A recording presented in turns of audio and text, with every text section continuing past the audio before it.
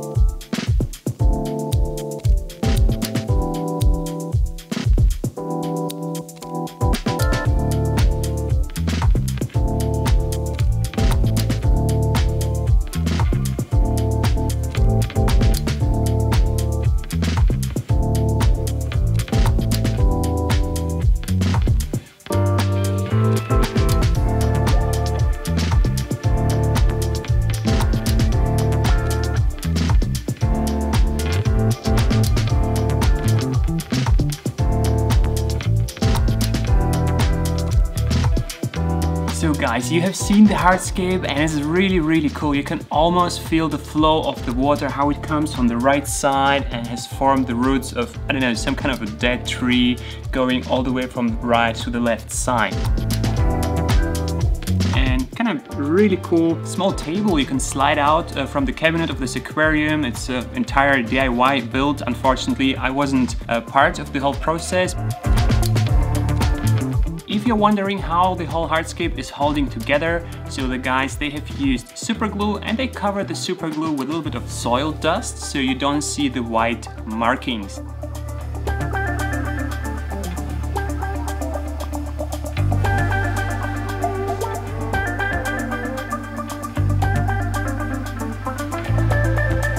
Next steps, the guys, they have filled in the soil and created some sort of like soil pockets for, you know, kind of separate the soil from the sand areas. They were like round shape river pebbles used.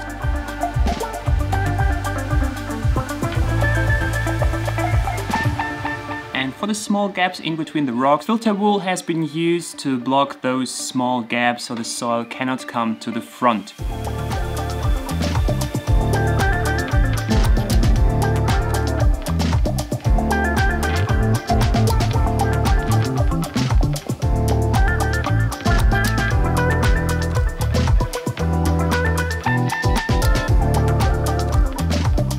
As a final touch, some smart gravels have been added. Those gravels are almost the same type like the pebbles in the aquarium, so some are bigger, some are smaller.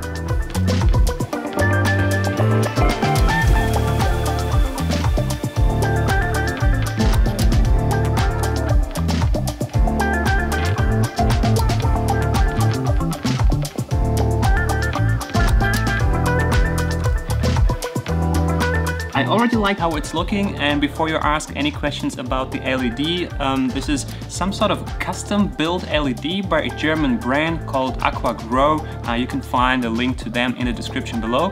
Fully controllable, everything, but like I said, it's like a custom built model. And next we're going to prepare the plants and put them inside, and yeah, guess what kind of plants we're gonna use here? Of course, rheophyte plants, mosses, bucephalandras and ferns, and some crypts and some special things as well. So stay tuned for the planting. Okay guys, now it's time to talk about plants. Meanwhile, there's already water inside, that's because we let the reverse osmosis water run in slowly. So the entire planting process started with the Cyperus helferi in 3 major soil pockets in the middle of the island.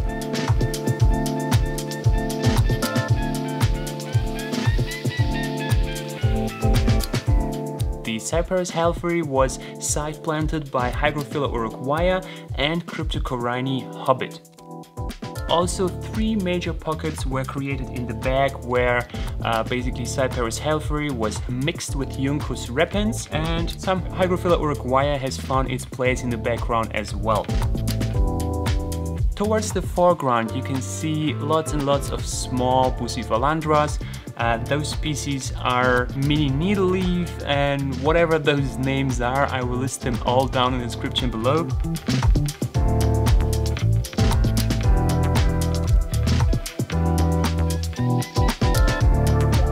Basically, we have a mix of Cryptocorini parva, dwarf Bucephalandras, Hygrophila uruguaya, Cryptocorini hobbit, and Cyperus helferi, as well as Juncus repens.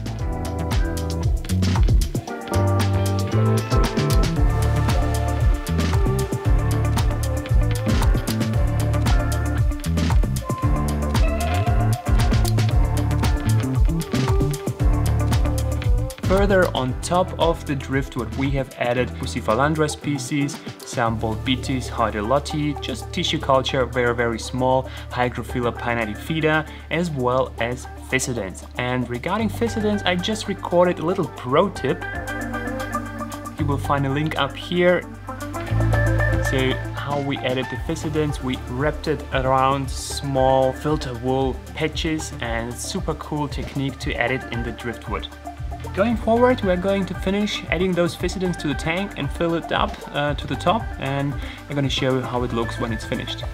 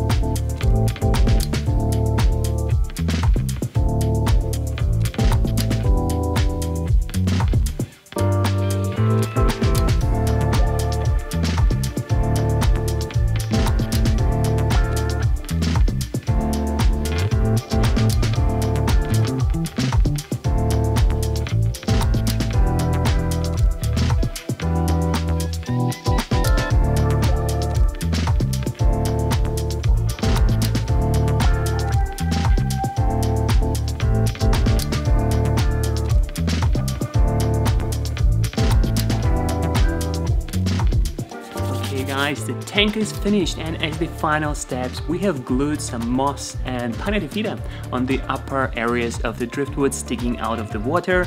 And as a byproduct, just recorded a second pro tip over here, so make sure to check out, the link up here or just later on in the description, or if you have subscribed you will get it.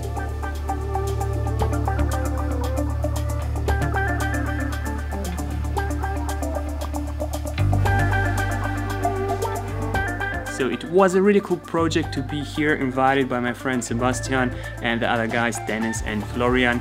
All of the guys are linked down below if you want to stalk them, if that's something you're into. So I will wrap it up here. I hope you enjoyed this vlog, you know, the creation process. Unfortunately, I missed the hardscape part, but well, so is life. Guys, if you like this video, give me a thumbs up, subscribe to my channel, and I'm gonna see you in the next one.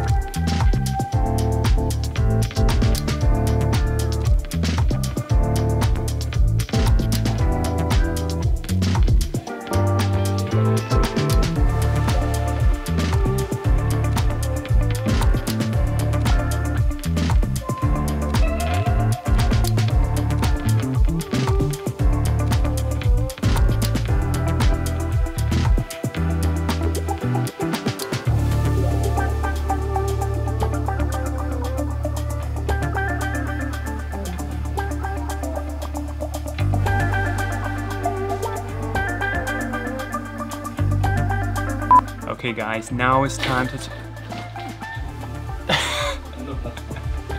Ist ein Teppich weggeschoben.